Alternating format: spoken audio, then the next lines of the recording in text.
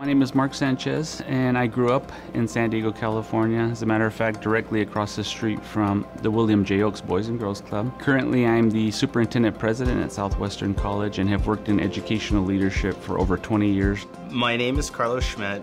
I am a CPA by training. I have multiple connections to the Boys and Girls Club. I was a member growing up. I played on the basketball sponsored leagues. I then had the opportunity in college to actually function as a staff member for the Lakeside Boys and Girls Club. I served in the Keystone Club. I was a member of the Torch Club and really traced my roots back to the influence that the Boys and Girls Club had in my life. What I always remember about the Boys and Girls Club was the amount of hope that it inspired in me. My teenage years were like the late 80s. One of the things that changed in a lot of the neighborhoods was the existence of gangs. And it really plagued certain communities in ways that up until that time it's hard to describe.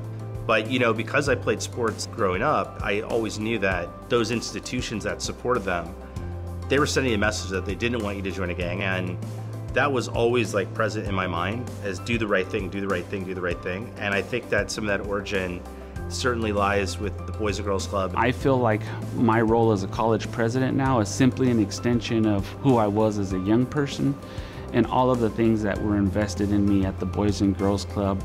I think without the hope that I received from my involvement with the Boys and Girls Club, I just simply think that I would not have been able to escape the environment that I was in.